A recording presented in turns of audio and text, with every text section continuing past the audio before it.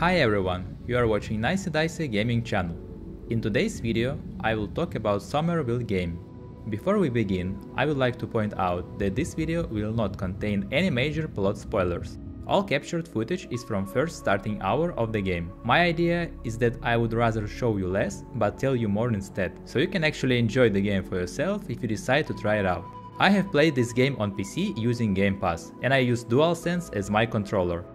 Somerville is developed and published by Jumpship, a relatively new independent game studio from UK. And this is their debut game. Worth to mention that players have high expectations for this one, since Somerville is produced by Dino Patti, who was executive producer for well-known Limbo and Inside games. Somerville is an adventure game with focus on puzzle-solving mechanic.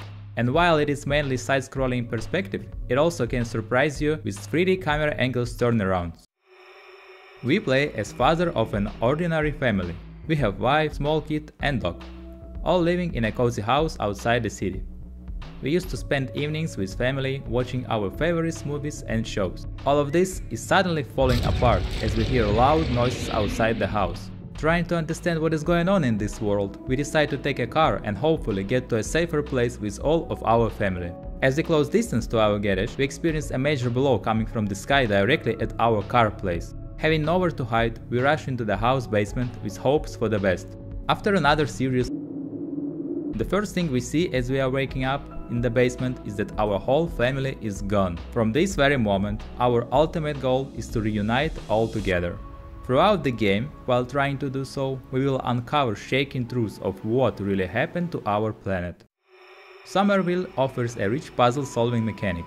It is layered by abilities which our character is capable of. I have enjoyed puzzle difficulty. It fits the line where we have both basic and advanced ways to solve the task.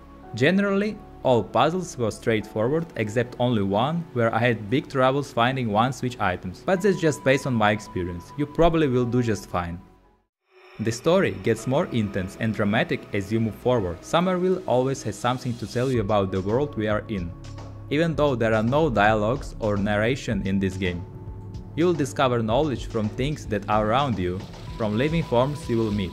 Just put some attention to your surroundings if you want to know more about this world. There are definitely hidden gems in this story that will leave you scratching your head after you close the game in attempts to solve its mysteries. Honestly, I have so many questions after my first playthrough. It took me close to 4 hours to complete the game, and how long the bit says it should take only 3 hours for you to finish the main story. So it's actually close to the truth, having in mind that I could spend up to 20 minutes trying to solve some of the puzzles. I have been reading some reviews and players' feedback before writing text for this overview, and I can say that I did not experience any major technical difficulties playing this game. I just wish I could pet the dog. But on a more serious note, the only thing I had is that I was randomly stuck in certain places at some of the locations. That happened only 2 times when I tried to reach specific corners of the locations. In such cases, I had to start the game from the recent checkpoint, and that's it. Besides this, I had no vibration on DualSense, even though it was enabled in options. The main player's concern was that there is no support for keyboard-mouse input.